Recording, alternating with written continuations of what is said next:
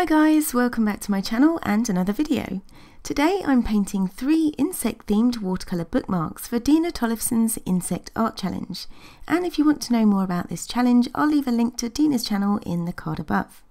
Painting bookmarks is not only fun but a great way for anyone to try out different watercolour techniques and ideas on a smaller scale without having to worry or commit to a bigger project. So I hope you enjoy the video and maybe get inspired to try some out yourself. All the materials I'm using, by the way, will be listed in the description box below along with the reference photos from Pixabay. So without further ado, let's get straight into the video. I'm using Archer's cold pressed paper today in a 7x10 inch block, and I've measured out 3 bookmarks roughly 6x15 centimeters in size, and I've used washi tape to create a border around each one. It was quite hard to decide which insects to paint as there are so many, but I settled on 2 more traditional designs with a ladybird and a butterfly, and for the third one I thought I'd paint another bee and try out the idea I showed you in last week's video where I added a bit of something different using a black fine liner. I started by painting the backgrounds for the first 2 designs using the wet on wet technique, so pre-wet my paper first before adding paint. I wanted these backgrounds to be out of focus but bright, and I didn't want to fuss about with them too much either, so I used a larger size 12 brush and quickly painted Hooker's Green onto the wet paper. Here I'm adding in some more concentrated pigment using light sweeping strokes whilst the paper is still damp, to suggest some grass shapes as well.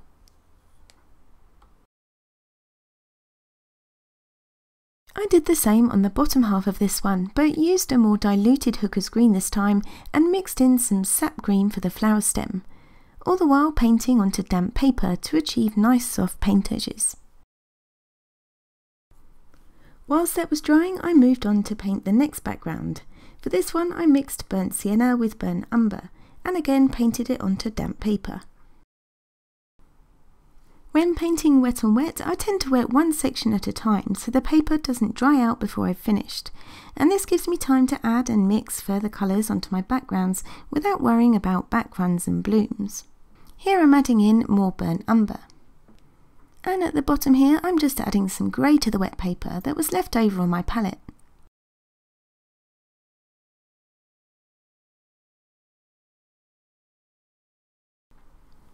For the third bookmark design with the bee, where I wanted to add black fine liner later on, I decided not to add a background, but whilst I was waiting for the other 2 backgrounds to dry completely, I painted a light wash all over the flower to help map out where everything was and give me something to build on. And for this I made up a watery mix of quinacridone magenta and Windsor violet. It's back to the ladybird again now, and with the background dry I can start to paint the flower. Here I'm using sap green. I apply the paint onto dry paper this time and paint the petals one at a time, softening out any hard edges with a clean damp brush. To avoid all the petals blending together, I make sure not to paint adjacent petals until the first one has dried. This wet on dry method for painting allows a lot more precision and control in these smaller, more detailed areas.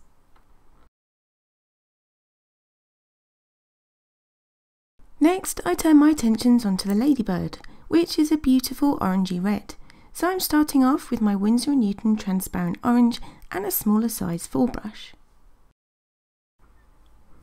I paint around the spots on the ladybird's back and use the reference photo to help me see where I need to go lighter or darker to give the ladybird its shiny 3D look.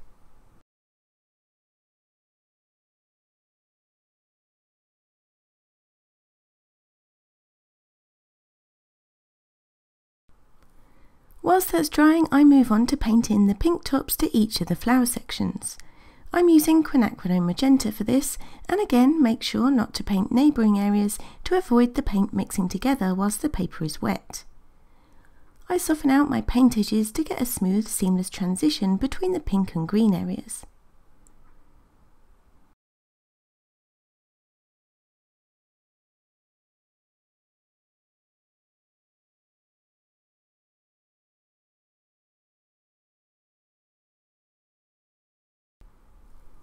I also start to paint in a bit more detail. Here I'm using the negative painting technique to further define this area at the front with some sap green.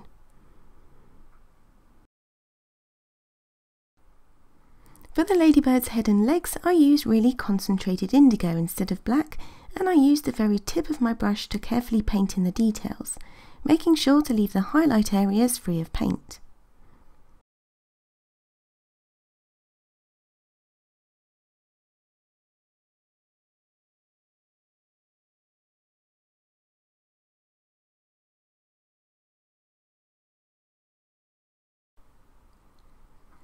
Here I'm using a more watery mix of the same indigo colour to help give the shiny look I'm after. I use the same watery indigo mix to paint the lighter spot on the top of the ladybird's back, but I want to add another layer of darker orange before I paint the other darker spots. Painting in these darkest values on the ladybird's head though helped me to see that I needed to go a lot darker on some areas of the flower, so I decided to add another layer here first. Here I'm adding more concentrated sap green.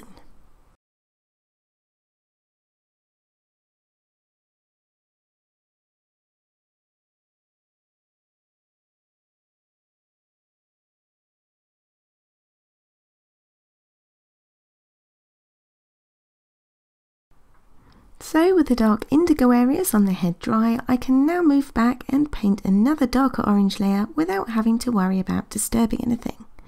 I start with a mix of transparent orange and Windsor red.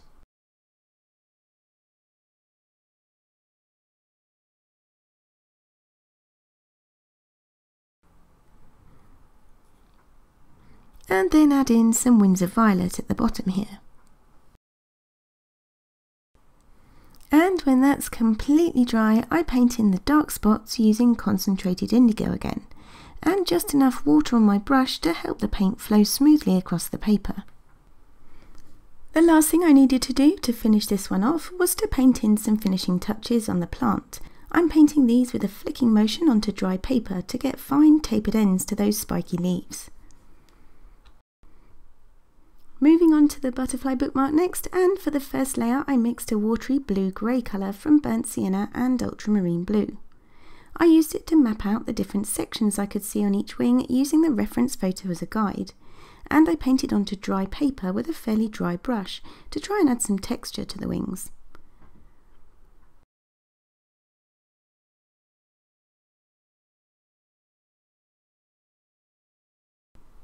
I also looked at the direction of the line details within each wing to create more of a realistic look. And then I added in some cobalt teal blue at the bottom of each wing, still using quite a dry brush.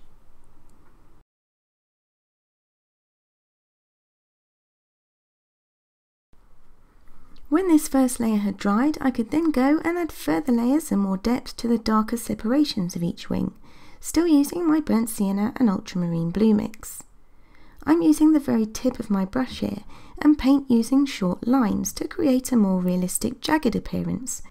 I used the same technique on the darker spots on each wing here, this time using Winsor & Newton's neutral tint, and it's this same neutral tint that I used to fill in the insect's eye. For the butterfly's head and body, which appears almost fluffy in the reference photo, I was again careful to pay attention to the length and direction of all those little hairs and how they wrapped around the shape of the body and legs. And I mixed in a bit of cerulean blue to my indigo, painting short strokes onto dry paper with the very tip of my brush. I added more indigo and continued to layer this colour to the darker parts of each wing.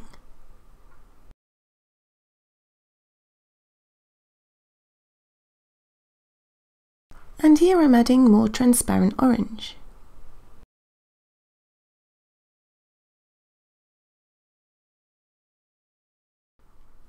For the plant, I mixed the orange with a bit of the neutral tint to create a purpley brown, which I thought would add a bit of harmony. I'm still using my small size 4 brush here to get around all the details of the butterfly's legs. On the second layer, I also added in a bit of burnt umber to the mix, and that's one of the colours I'd used in the background.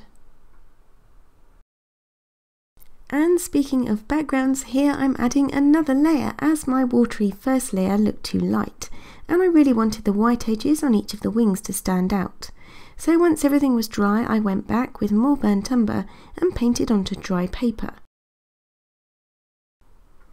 And dropped in some of my neutral tint mix whilst the paper was still damp. To finish this one off, I also added a light burnt umber glaze on the wings to change up the colour slightly and add a bit of warmth.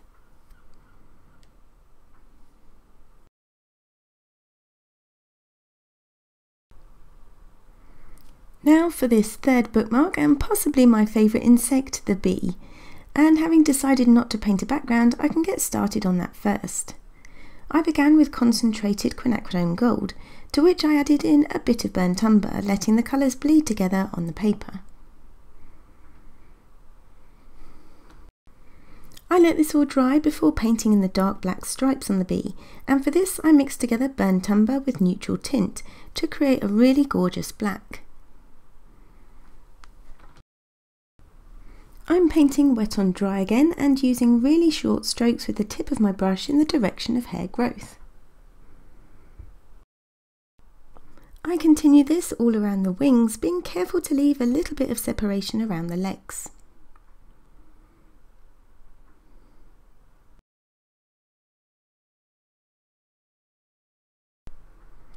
For the wings themselves, I use a mixture of different colours. I start using my blue-grey mix to define the different shapes within each wing, and then I add in some neutral tint and some burnt umber, and I concentrate this especially where the wings meet the bee's body.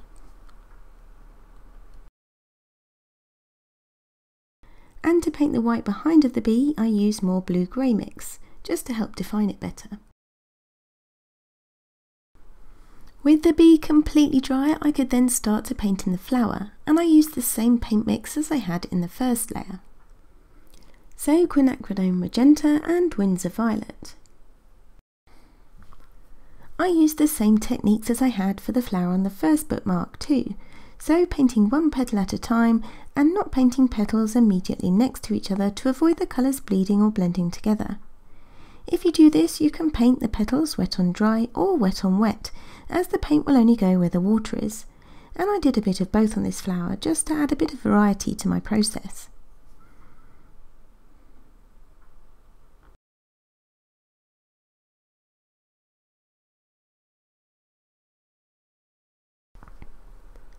Once that first layer was done, I then moved on to paint the stem, and for this I used sap green and added in a bit of hooker's green at the top where there was shadow. Next I needed to paint the second flower on the side here, and for this I wanted to go a bit looser. So I didn't want to spend hours putting in lots of detail, but equally I didn't want to draw extra attention to it for looking unfinished, so I did my best to get the balance right. Once I was happy with that, I could go back and add another layer and more detail to the bee's flower. Here I darkened up some of the shadows by adding in some of the sap green to the magenta and violet mix.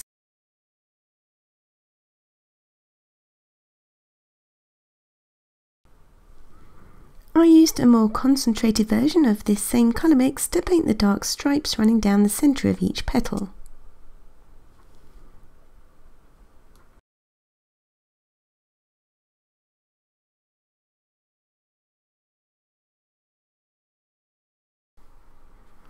I let that dry and then went on to add another watery glaze of this same colour over some of the petals to add in more depth.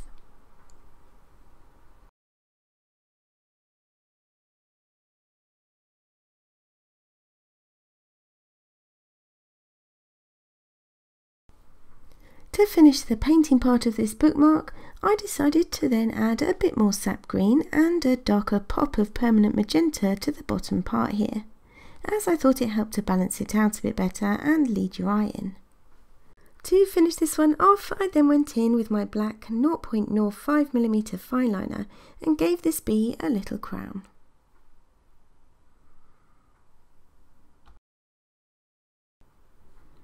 Before I could call them complete though, I turned to my trusty black and white Prismacolor pencils to add in a few final touches. A few white hairs here.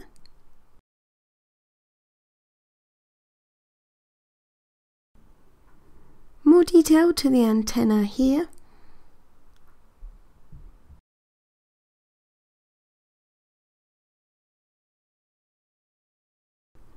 And a few white tips to the petals here.